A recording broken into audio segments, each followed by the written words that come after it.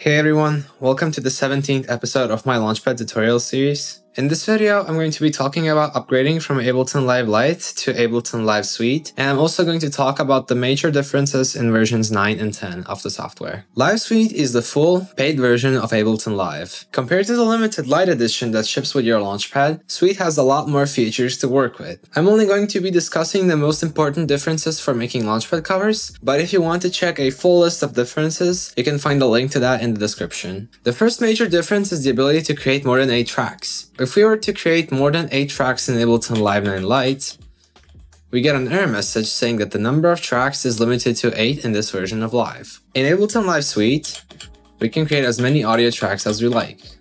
The limited track count can sometimes make sampling a pain because you will have less room to work with, especially if you happen to have a multiple Launchpad setup. The next big difference is the limiter audio effect, which does not exist in the Lite version of Ableton Live. I've loaded up the project file from the last tutorial. In that tutorial, I suggested to lower the volume of the samples track in order to help reduce clipping. With the limiter, we can take this a step further. We can now simply open up our master track and add a limiter onto it. What the limiter does is it lowers the value of any incoming signal if the volume is above the ceiling. This is something that's also called compression. The default ceiling volume is okay. And now we can manually adjust the gain here in case the audio sounds too compressed. In the case of this project, we would put this back to 0 and then use the gain here to lower it by 6 decibels.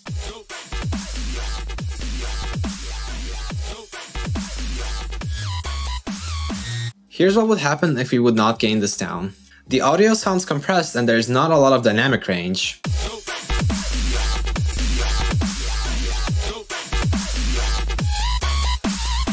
But it does not clip and it does not give us that ear rape sound. With the gain, we can restore that dynamic range, but the song will sound quieter overall. Another new audio effect is EQ8. The EQ is really important as it can be used for separating instruments from your song. However, I will not talk about it in this video as it is an entirely separate topic on its own. And finally, the most important feature in Suite, Max for Live MIDI effects are devices just like your standard MIDI effects, but they are custom made by the community and they are stored in a file for easy sharing. This is an example Max for Live plugin that ships with Ableton Live Suite. We can map this envelope onto any parameter and then use notes to change that parameter live. The abilities of Max for Live devices are essentially limitless, and the only real limitation is our own imagination and coding ability. For the Launchpad, they play a very important role, because they allow us to create custom devices that help us create light shows in a much shorter time frame.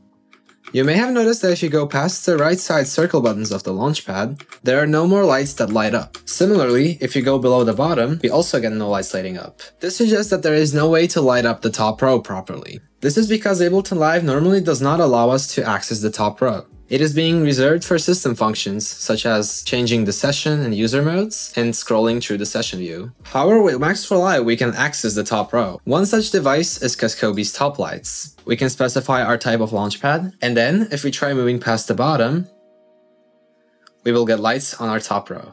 We can display any kind of complex effect on the top row, and the device will handle it for us. While all of the relevant features are also included in Ableton Live 9 Suite, I definitely recommend getting 10 Suite instead. The main reasons why you should get 10 instead of 9 is the user interface redesign and performance improvements that were made to the live processing engine. Live 10 will allow you to create much larger projects without using as many resources. That's gonna be it for this video. If you have any questions about this, please put them in the comments and I'll answer right away. Thank you for watching. Bye!